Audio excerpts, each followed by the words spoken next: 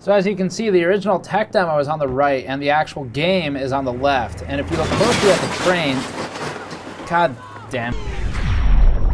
You've seen the RTX performance numbers for Battlefield 5, but what we haven't seen a lot of yet is a deep dive graphics discussion, and that's what we're doing today. So we're gonna be talking about every single aspect of RTX in Battlefield 5, how it's implemented, how it works, and what the significant changes are that you need to pay attention to. So this will cover low versus ultra quality settings. We'll be covering screen space versus non-screen space reflections, all different aspects. And joining me is Andrew from our team, who is also a 3D artist and has a lot of experience working with this type of graphics. Before that, this video is brought to you by iBuyPower and their Rush Delivery to You program. The fresh RDY approach gets high-end gaming PCs shipped the same day you order them, and is also one of the only places you can get a 9900K for a reasonable price right now. Systems include the RDY enthusiast level gaming PC with a 2080 Ti 9900K and 16 gigabytes of 3200 megahertz memory, available with same-day shipping or pickup locally. These systems are built by people who are experienced builders, and component choice makes sense. Learn more at the link in the description below.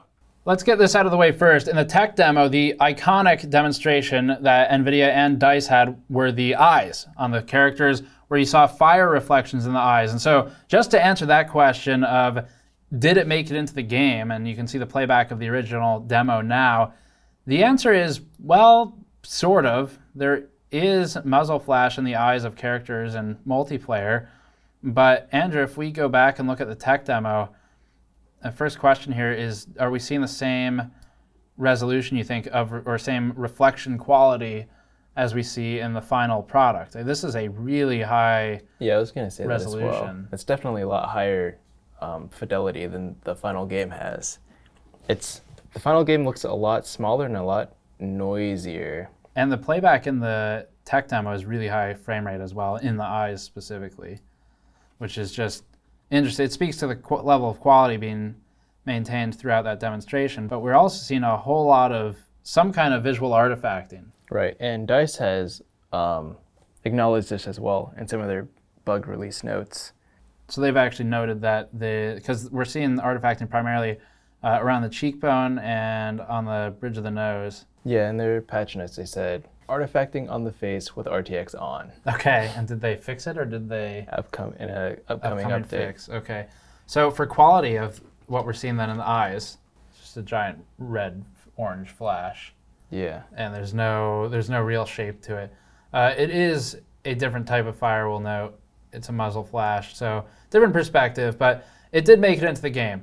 For the next clip, let's compare low versus ultra. So there's been some discussion as to whether this has any actual visual impact or if there are any differences at all. There are some differences. So we have here a shot of the car, but more importantly, we have a shot of the puddles of water behind it between low and ultra. And the main things that we noticed were some changes in the puddle on the road and some changes on top of the car. Right, so the changes that you're seeing are around places where water is touching bricks, like at the border of the puddle. And we think that's because the roughness of those bricks would be a lot lower compared to the completely dry bricks. Okay, so changing the roughness threshold then. This is the point at which the material reflects the environment via RTX. And changing the roughness threshold is something we're seeing here. At Ultra, we have some numbers here. So you were suggesting anything probably below 0.4 roughness per an NVIDIA engineer's recommendation for optimal threshold is probably going to be shown on Ultra. Yes. And then anything below probably 0.1 is going to be shown on low? Yes. Okay, so then what does that mean? So around 0.4, like 0.3 to 0.5 is around the roughness of an oily, well, not that oily, but a regular human face's skin, depending on their age and oiliness and wetness. And then anything around 0.1 would be someplace around like shiny, like polished metals somewhere, or like an eyeball. So the scale for roughness is 0 to 1, like a lot of things in graphics, and 0 is going to be the glossiest, right? And then 1 will be the roughest. And this scale is useful. We have another example we can show actually that's pretty useful. And this is a plane, so this is a downed plane in the game. And if you look closely at the top corner, the left side of the plane, you'll notice that there's some fire reflection between low and ultra, and that reflection is it's stretched out. It's visible over a longer part of the plane with the ultra setting. So then why is that, and how does that relate back to what we're saying with roughness and glossiness? So the painted part of the plane would be a lot rougher than the scratched metal surface of the plane where you can see underneath the paint. And so when you turn it to low, it's only focusing on the scratched, shiny pieces of metal. And that's because that's reaching the threshold. That's going to be lower on the numerical scale, so you're going to be closer to 0 with the scratched metal surface, whereas with the painted surface, you're going to be closer to 1. Not that close to 1, but you're going towards maybe 0.4 or something like that. So I think our conclusion on this then, for the graphic settings between ultra low and all the steps in between, it's changing the roughness threshold. Again, the point at which the material is sort of reflecting the environment. Yes. And anything below the threshold is no longer being reflected, which will conserve resources while still reflecting something somewhere. It's just going to be primarily in the shinier surfaces. Okay, let's talk about object culling and reflection culling next. We have a series of examples for this, starting with the train. So for the train reflection, this is with RTX on and set to ultra. And as we sort of step past a distance threshold, you'll see that the sign in the back left corner of the shot is either reflected or not reflected. So this is probably related to how objects are normally culled in games where they're distance-based, and the further away you get, you get some pop in or pop out. Right, the game decides that it's not necessary to take up resources for it. So somehow they're also doing that within the reflections of ray traced objects. I think the most interesting thing about this is that you can see what's behind the hotel sign when it's gone. Right, yes. It's not like it's information that's given to you up until the point that you're punished for having too high of a graphics setting. So for the fire reflections, we're looking at some screen space versus non-screen space detail here. And when you're pointing the camera down, what's happening? Well, so the weird thing is that this is still RTX on ultra, but it's acting as if it's a screen space reflection. When the fire goes out of frame of the camera, then it pops away as if it was a screen space reflection. But everything else is still being ray traced.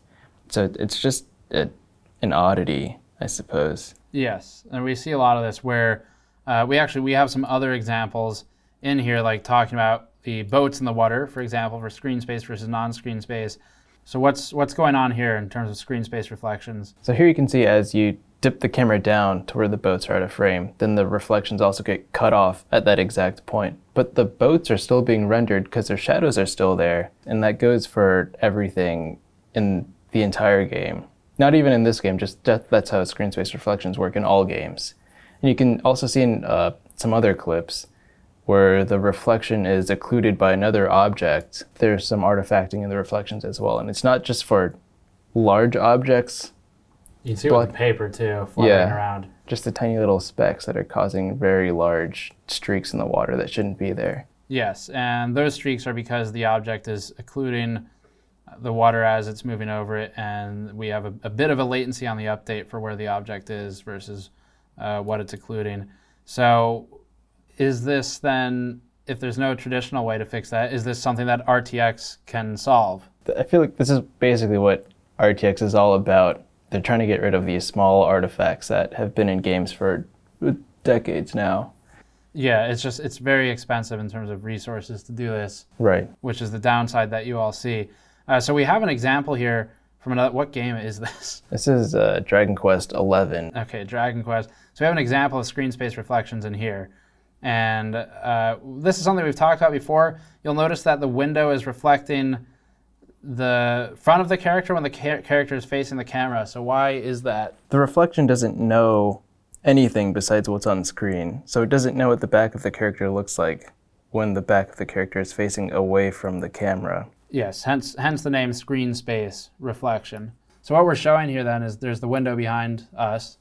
Right. And the player is crawling through the window or boarding it up or something. It ran past, or not it, the player, they ran past me to the right to go up to the window. But I feel like this is an interesting thought for competitive play. Yes. So would it be unfair if you could see around corners or behind you in ways that other players can't with RTX that is on? unfair. That is a definition of unfair. I think this is something that will, if there's any kind of competitive or esports play emerging around this, it'll have to be normalized for. There'll have to be a set of rules for, banning or allowing it. I don't know. That's the thing. I don't know how. It's beneficial here because I could see you camping in a corner and just looking at the painting to try and figure out what's going on behind you or something around a corner. Right. But at the same time, that's probably not the most effective way to play the game either. That's true. Probably more effective to be out completing objectives. So maybe it doesn't really matter in the grand scheme of things, but certainly in some games, I could see, like in camp-happy games, I could see this being an unfair advantage. Or like if you're hiding behind cover and there's a car on your side of the cover and you can look into the car to see like a wide-angle view. Right. You can see in front of you and behind you. That's like, that wouldn't really be necessary in third-person shooters, but in a first-person shooter like this, it would make a large difference. Potentially, yeah. So next item here, we have some ice, and this is an example of where traditional screen space reflections actually are not present when RTX is off. Right. So RTX on, we get the reflections in the ice, and I don't know, is there anything special about these or abnormal we want to point out, or are they just reflections? They're just reflections. And then you turn off RTX, and you get this, which is just a flat surface. Right. And I honestly don't have any explanation for why they wouldn't use screen space reflections here. Because they could. Maybe an artistic choice, or maybe they overlooked it. I don't know. There's a lot of things that could have happened. Those windows are interesting, is that these buildings are like way out of average player map area. So the fact that these windows have RTX on means that it's just like a blanket rule across all surfaces. Right, and it doesn't, just to be clear here, if you're having a flashback to our Final Fantasy 15 coverage, we're not saying that this is being rendered at all times. Right. We're just saying that it's being rendered when you are near the object, even if it's out of bounds of play. So yeah, just some kind of blanket rule across all windows or something. I think it's across all surfaces. I don't think they're going through and saying like this building should have RTX and this object should have RTX. So just check all surfaces for what? Roughness? Right, yes. So just do a roughness check against everything and see if it falls within the threshold for ultra low, whatever your setting is. This is RTX Ultra, but there's no reflections anywhere in the river of anything. Like, we're looking straight down at the water. We should be able to see the bridge in the river right now. Definitely should be able to see the bridge. But anywhere that you look, it's not even screen space reflections. It's just no reflections like the ice. But this is RTX Ultra. So then why is this? I mean, is it how granular is the implementation? I guess is it? Oh, we missed that object. That doesn't seem like a good way to implement it. Right. Like so if those windows that were way out of bounds had ray tracing, then this probably should. Let's get back to the train that we had in the intro where the player in the tank ruined my shot. So this was shown heavily in NVIDIA's tech demo, and it came out looking a bit different. So you disable RTX completely. NVIDIA's tech demo showed some extremely blurry, kind of weird reflections. Yeah, very blurry and very clear. At the same time. Right. Well, yeah, clear as in like very opaque-ish reflections. Right. Yes, very opaque. So you don't have as much transparency in these windows. So the tech demo, if you're going solely based off of that, it does look like RTX off is worse than it is in reality, which is unfortunate. Now, that doesn't mean NVIDIA did something evil. DICE probably prepared most of the demo. It could also be that it was early enough in development that they hadn't finished it, if you want to give them the benefit of the doubt. But ultimately, it's relevant. It makes RTX off look worse than it is, and that has happened several times over the course of promoting RTX, where you get features, you get gameplay showing games without even traditional faked lighting, which is just disingenuous. So all this noise is being caused because since the water surface keeps moving, it's not having enough time to solve for what the correct reflection would be with only having one sample per pixel, which is hardly anything. Yes, that is very limited. So when you go back to screen space reflections, since it doesn't have to do any of that, the noise is completely gone. The water looks clear, but there's nothing reflected in the water anymore. Yeah, and depending on your perspective here, off might look better than on if you really hate noise. On does have more reflections, clearly, but it's also just blasted with noise. So that might be a quality of life thing to keep in mind, I guess, if you want to debate over whether or not you think that's worth it. But RTX overall then, the implementation, I mean, what do we think about it here? It's clearly the performance impact is massive. Hopefully this video helps people understand why it's massive in some ways. There are clearly also some anomalies, like we don't understand why that bridge wasn't reflected. Or why there's no reflections in the ice with RTX off. Right, why there's no screen space reflection with the ice. Or why in the tech demo that train looked worse than it does in the end game. We can maybe give them the benefit of the doubt on that. I feel like my conclusion of how RTX is implemented is that it is always very noisy. Still noisy, and just to really be clear here, that's with film grain off. Yes. If anyone wants to comment and say, oh, you guys are idiots, you had film grain on, no. It's just noise from RTX. So then is there, first of all, we're probably going to see similar noise, I think, in other games. Yes. I don't think this is Battlefield specific. And then is there a solution to, because the noise to me is probably, other than the performance, is the worst part of the current RTX implementation. So what is there a path to a solution? I think NVIDIA is doing this also. They need to improve their denoising technology. I think that's where the source of most of this is. Because even if you just start taking 2 samples per pixel, which is still nothing, now you're doubling the amount of resources that you have to use. For that specific function, yeah. For RTX processing. Right. Yes, and if that's happening when your frame rate's already dropping significantly, like halved, then asking for another 100% increase in sampling is a large ask for NVIDIA. So that's our recap. Hopefully that helps you understand the graphics better and the technology behind it, how it works, why the performance is bad, but also what it is NVIDIA needs to improve on, because this is not a perfect implementation despite the performance cost, speaking subjectively here, does not seem necessarily worth the visuals, especially because NVIDIA has been driving 4K so hard. I mean, on stage, Jensen said, this is the first 4K 60 FPS GPU ever, even though they launched their 1080 Ti with the same phrasing. And you can play any game with like a 1080 or something, 4K 60, if you drop the settings enough. But given all of that marketing, now they've got RTX where you are basically playing 1080p 60, not 4K, definitely not 4K in this game. So it's a step backwards in resolution and performance.